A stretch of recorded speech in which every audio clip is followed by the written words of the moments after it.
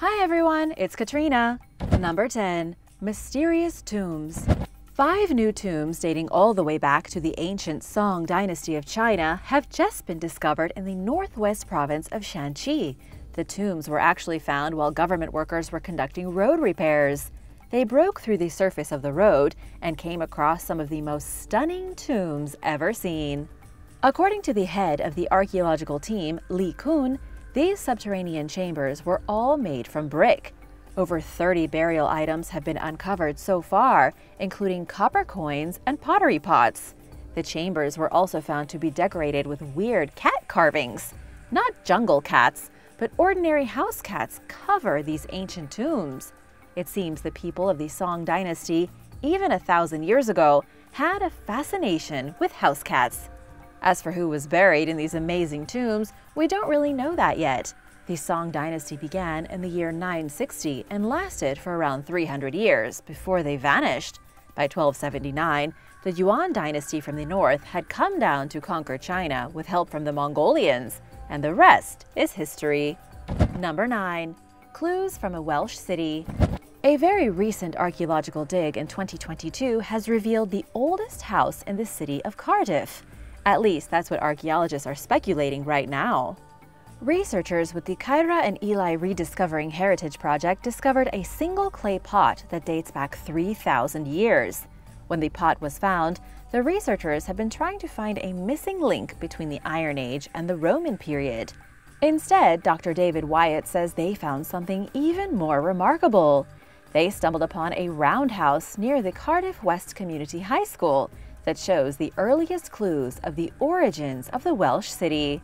To understand the complexity of what's happening here, we have to look at a few different periods in history. First, there is a place called the Kyra Hill Fort about half a mile away from where the roundhouse was found. The hill fort was occupied in the late Iron Age before the Romans showed up in Britain. But the researchers wanted to know what happened to the people of the hill fort following the Roman invasion. And so they turned to the site near the high school, thinking the roundhouse might have been a secondary settlement. Instead, the roundhouse proved to be even older than the hill fort. It was occupied in the Bronze Age around 1500 BC, and because it's standing in the city of Cardiff, that currently makes it the oldest known house there. But who made it, and how many other houses there were, and what they had to do with the Romans, is still a huge mystery. Number 8. The Tortoise and the Egg. A new strange and bizarre discovery has been found at the archaeological site of Pompeii. Inside the Roman city, buried in the ash of the volcanic eruption from 79 AD, was found a tortoise and an egg. The tortoise and the egg were both discovered underneath the clay floor of a storehouse. Scientists believe the animal had probably died just before the actual eruption of Mount Vesuvius. It had dug itself a burrow underneath the storehouse so that it could safely lay its eggs. But then, something went wrong. According to Valeria Amoretti, an anthropologist who works at the site, the tortoise failed to properly lay any eggs, and that perhaps caused its death. The bizarre situation with the tortoise was discovered while experts were excavating an area of Pompeii that had been devastated before the eruption, about a decade earlier in 62 AD by an earthquake.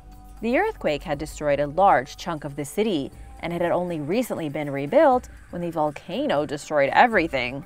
But the story is not over yet. Researchers have been doing a lot of work to understand what was happening in Pompeii before the volcanic eruption. This tortoise has actually helped a lot. In this particular area, archaeologists have been able to figure out that not all the houses were rebuilt after the earthquake in 62. Many of the houses remained broken, and so the neighborhood became so deserted that wild animals moved in. This tortoise is evidence that even before the eruption, some neighborhoods of Pompeii were so sparsely populated that reptiles were living in the homes instead of humans. Number 7. Cultural entanglement. A recently discovered tomb has revealed some bizarre cultural entanglements between the ancient kingdoms of Egypt and Nubia. Egypt and Nubia were at war a lot. The Egyptians hated their neighbors to the south, and they fought plenty of legendary battles to try and dominate the region. And then, around 1500 BC, the Egyptians finally conquered Upper Nubia, the area of what is today northern Sudan. Once the Nubians were conquered and the people from both nations started to mingle, they began to take on cultural aspects of each other. Evidence of this cultural mixing has been revealed in the recently discovered graves of a pair of women. These women were discovered buried in the Nubian style but decorated with Egyptian fashion. They were entombed at an old cemetery in the ancient village of Tombos in Sudan. After Egypt's first major occupation of Nubia, Tombos became a colonial center. This was where much of the governing was happening, and where most of the Egyptian citizens would have moved to start their new lives in what to them was a new world. Both of the women were buried on a bed in a flexed position, which is 100% Nubian style. But around one of their necks was an amulet of the Egyptian god Bes, and around the neck of the other woman was an Egyptian heart scarab. Both women appeared to be of high status, though it's not clear if they were racially Nubian or Egyptian. Professor Smith from Purdue University says these burials are direct evidence of a kind of cultural mashup. People had the ability to choose whether they wanted Nubian things or Egyptian things, as the cultures slowly bled into one another at the frontier land between the two kingdoms. Number 6. Medieval demon. The figure of a medieval demon was recently found during road construction in the United Kingdom. Workers were busy digging along part of a new section of Lincoln's Eastern Bypass when they came across the head of a sculpture that looked like it had come from outer space. This thing was ugly, with a bulbous nose like an anteater and huge eyes that could only belong to an otherworldly being. But of course, this figure was very much from our own planet. It actually dates back to around 1160 AD and is the head of a devilish beast. While it's not immediately obvious by looking at it because it's so weathered, the figure is supposed to have its mouth open and a human head stuck between its animal-like jaws. The carved head had probably come from a church or a chapel and was meant to depict a terrible demon swallowing a person down into its belly. This kind of sculpture is known as grotesque, a style of demon known as a beakhead. There were all kinds of these things in the medieval days in churches across the UK, demons made to look like nightmarish birds. Priests and preachers would have used these extremely graphic sculptures in their sermons to make people afraid of the terrible fate that would await them in hell if they never repented. Number 5. Ancient Inca tomb. In the capital city of Lima, archaeologists discovered an ancient tomb from the days of the Inca Empire. But what's really crazy is that this tomb was discovered in the last place anyone would have expected. It was dug out from under an ordinary person's house. A working-class family came across the entrance to the tomb, where down below their floor was sleeping a noble who had been down there for 500 years. According to the lead archaeologist on the project, Julio Abanto, the tomb was probably used for elite members of the Riricancho society. This was the culture that lived in Lima before the Inca showed up in the early 1400s and dominated most of Western South America. But because the city of Lima was built over the remains of the prehistoric world, most of Riricancho's history has been lost. This mysterious discovery was a total fluke.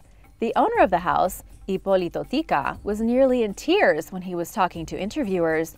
He was so overcome with emotion and surprise that an actual piece of ancient Peruvian history had been hiding under his floor. Experts believe there are probably plenty more tombs hidden underneath the neighborhood, maybe even the remains of temples and other ancient buildings. Number 4. Terracotta statue. Terracotta statue number 28 is posed in an extremely strange position. This statue was found inside the mausoleum of the great Chinese emperor Qin Shi Huang in Shanxi province, one of the thousands of terracotta warriors that were buried with the emperor to protect him in the afterlife. This was upon his death in 210 BC, after he had founded the Qin dynasty and unified China for the first time in history. But this particular statue has proved to be a little more mysterious than the others. Almost every single terracotta warrior statue inside the mausoleum is in a sitting or standing position, but number 28 was crafted to be kneeling on the ground while leaning backwards so that its shoulders brushed the ground, almost as if it was trying to limbo. The statue was taken out of pit K9901, and nobody's really sure why this statue was made to be so strange. One of the guesses is that number 28 along with other statues from the pit, were meant to be entertainers for the emperor in the afterlife. This statue could have been doing some kind of dance act or literally trying to limbo. Where the other terracotta statues were warriors, this one appears to be part of some kind of army of terracotta entertainers. Number 3. Mysterious Coated Jewel. An extremely mysterious jewel was recently discovered in North Carolina, specifically in Brunswick Town, a place which 300 years ago was practically on fire with hate for the British Crown. This was a place where rebellions were plotted and where the British living in America planned their escape from British authority. The mysterious jewel was discovered in the ruins of a tavern, which actually predates the American Revolutionary period. The archaeologists found the pressed jewel on a very old cufflink and were shocked to see that it was inscribed with a secret code. There is a lot of information to unpack here, so let's go back to the tavern. It was built on the edge of Cape Fear River around the 1730s. Sometime in the 1760s, it burned down. That was 1 decade before the town itself was razed by the angry British during the Revolutionary War. We don't know why the tavern went up in smoke, but it may have had something to do with the revolutionaries conspiring inside of it. The jewel would have been worn on a cufflink, and it was etched with the tiny words, "Wilkes and Liberty 45. This was the secret code that the American rebels used to show that they were in opposition to the King of England. This was a nod to the radical John Wilkes, who helped inspire the revolutionaries to fight back against their English oppressors. Number 2. Human bone jewelry. On a small island in Lake Onega, Russia, archaeologists discovered burial remains that date back 8,200 years. But these burial remains are far more disturbing than you could ever imagine. A group of researchers from the University of Helsinki examined the prehistoric grave goods that were buried with the people and discovered that the bodies and the artifacts had quite a lot in common. The artifacts that were buried with the Stone Age humans were made from Stone Age humans. Scientists have always known that in the Stone Age, our prehistoric ancestors made jewelry out of bones and teeth, but they had always assumed the prehistoric people used animal bones. The new analysis of the remains from Russia shows that they had actually been using human bones to make jewelry.